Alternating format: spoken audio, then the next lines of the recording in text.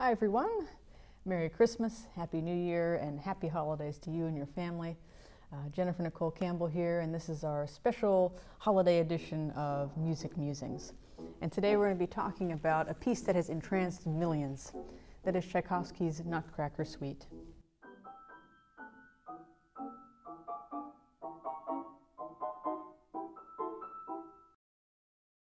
The Nutcracker Suite is based on the ballet that he wrote in very tight collaboration with Petipa, who was a famous choreographer and dancer at the time. He also collaborated with him on the ballet Sleeping Beauty, but this is probably even more popular for one reason, is that it is a seasonal Christmas favorite. We often see many performances of this performed all throughout the world, and especially here in the United States. And it actually accounts for up to 40% in some cases of box office revenue for ballet companies, which is kind of a big deal. So we have Tchaikovsky and Petipa to thank for bringing us this wonderful music and for keeping our ballet companies going. I picked one particular piece that I think stands alone as quite special out of the Nutcracker Suite, and that is the dance of the Sugar Plum Fairy. First of all, what is a sugar plum anyway? Well, I looked it up, and apparently it's not a candied fruit like I thought it was. It's actually a layered hard candy that's very difficult to make. So it has this delicacy to it. And of course, at this point in the Nutcracker Ballet, this is when the characters are in this mystical foreign land with all the delicious candies and sweets. It's kind of like a 1800s version of Willy Wonka, if you will. A little bit of background on why this particular movement has attracted many people, mainly because its use of a brand new instrument to the musical world, the celeste. The celeste is basically a keyboard instrument, but the hammers, instead of striking strings, they strike a kind of glockenspiel-like instrument. So you get this, this glistening heavenly sound, and it does come from the French word meaning heavenly, celeste. And so the dance of the Sugar Plum Fairy was sort of a celeste solo, if you will. Now, when Tchaikovsky was working on this, Petipa said, I want there to be a sound that's like water droplets coming down from the heavens. So Tchaikovsky heard this particular instrument, the celeste, in 1881, and he immediately contacted his publisher and was like, look, we have to get this instrument. It's going to be the best thing you've heard in your life. And so he said, don't tell anybody. But somehow a few people managed to find out about it, including the composer Ernest Chausson, and he kind of beat Tchaikovsky to the punch for his incidental music for The Tempest, although he doesn't use it in quite the way Tchaikovsky does. And Tchaikovsky usually is the one that gets credit for first using the celeste in a piece of orchestral music. So let's dig in a little bit and see what makes this music so attractive to many listeners. Now I guess I'll take off my hat so I look more professional. There we go. Now everybody knows how the very beginning of the dance of the Sugar Plum Fairy goes.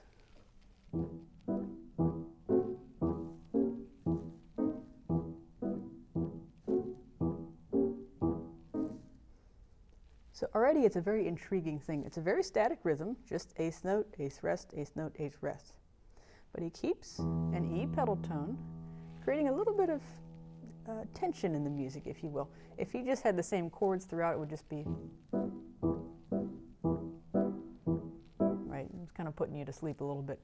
If he went just from a simple 1 chord to a 5 chord, we'd have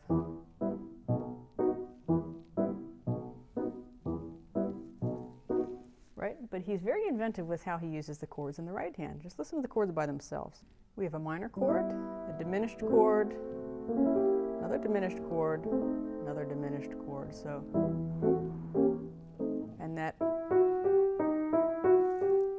almost a mini melody is outlined with it. So it makes it very intriguing. Those are all played pizzicato, right? Which means plucking the strings. So the violins, the cellos, and the string instruments have a very distinct flavor to them. It sounds almost like tiptoes. So you can imagine the dancers dancing to this, right? And then comes our melody.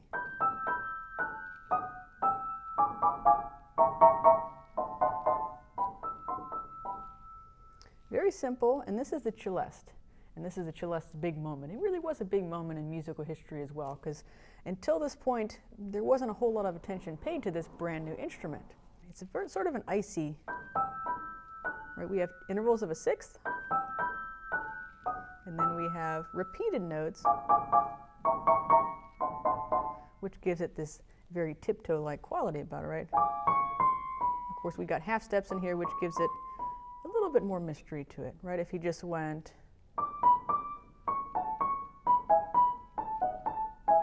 sounds a little bland, right? But those repeated notes in combination with the diminished chords give it a mysterious quality. And all the while, the strings are still playing this pizzicato figure.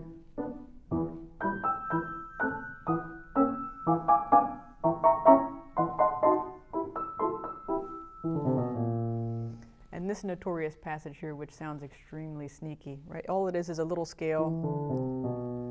There's 30-second notes, pretty quick notes, usually played by the bass clarinet. And once again, those half steps play an important role.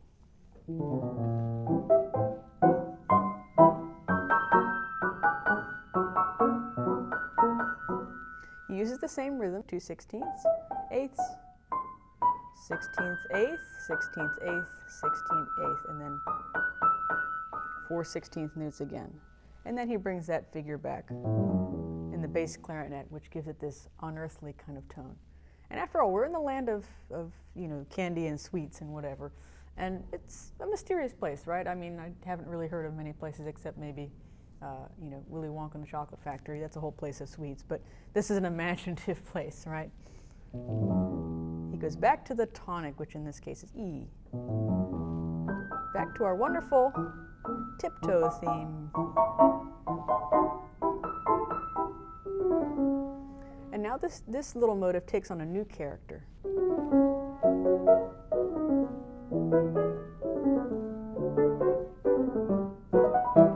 Right, and he ties a bow around it very nicely. So we have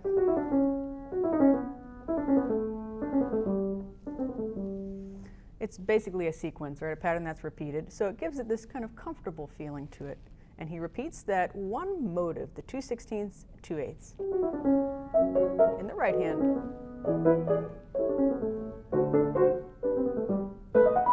And a little crescendo that gives it kind of an edge to the sound.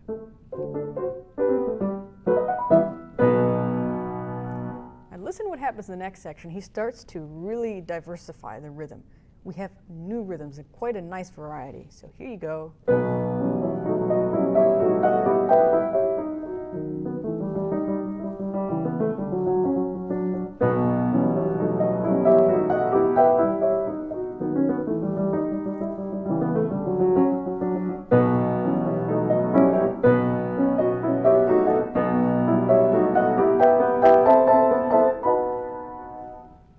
A lot happening in this section, right? For one thing, we got these big bare octaves happening, right?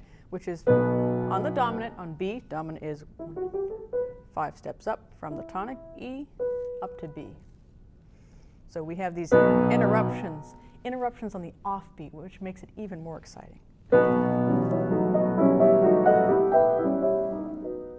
And we have these interesting wavering going up and back down. So it gives it this feeling like we're going towards something, but we don't quite get there. Then we have this interruptions of these triplets, kind of delightful, cute little triplets. And repeated notes, kind of taking from those series of repeated notes. Right? And again, thinking about dancers, like, for example, when dancers are on point, right? They're having to make these really small, tiny movements on their tiptoes. So it kind of reminds me of that. Perhaps Tchaikovsky worked with Petipa on that very thing.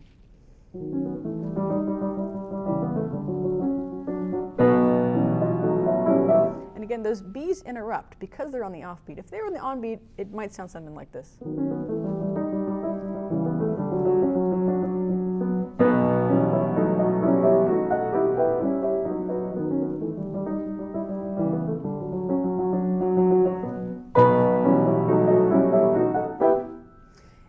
Doesn't have as much of an intriguing quality about it. When it interrupts something, it sounds much more exciting, right?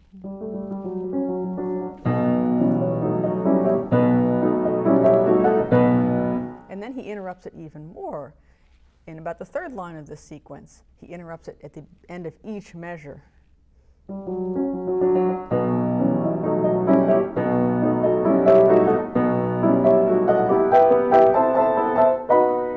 And we finally reach the top of the scale that he's been hinting at the whole time. He goes up to G, but then comes back down. This time, we have that, and then we get interrupted. Keep going up the scale, interruption. Finally, we arrive at B major, right? The whole time we've been in E minor, but finally we arrive in B major, which is the dominant key of E minor. And then this next section is really quite interesting. He writes quasi arpa, which means like a harp.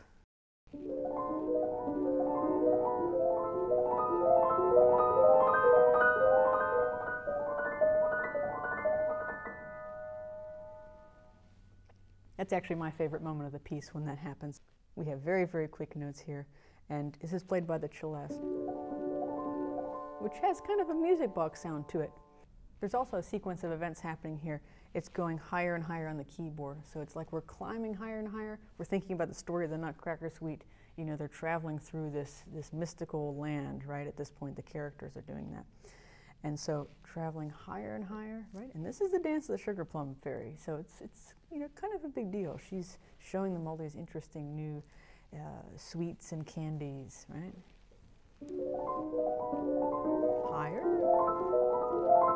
still higher, still higher.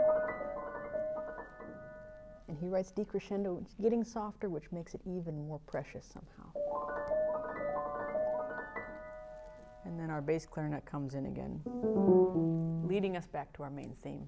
Right, I'm calling it sort of the tiptoe theme.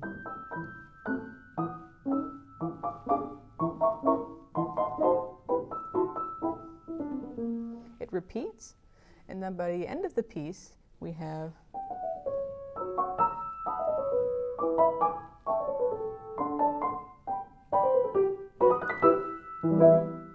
so very magical ending, almost like the Sugar Plum Fairy is vanishing away somehow, right? So the piece is really interesting. It does, let me put my hat back on here and make me feel more festive. There we go. Now I feel complete. So the Dance of the Sugar Plum Fairy is quite an exotic piece, mainly I think because of its use of celeste. It is revolutionary in that sense. So in the end, the Nutcracker Suite is a quite festive favorite around this special time of year. And I think that Tchaikovsky brings us all together and shows us how interesting and flavorful that life can be around this time of year, with imaginative stories and really precious moments with family and friends. So maybe buy a few tickets for upcoming performance of the Nutcracker and enjoy with your family and friends. Again, have a Merry Christmas, Happy Holidays, and Happy New Year.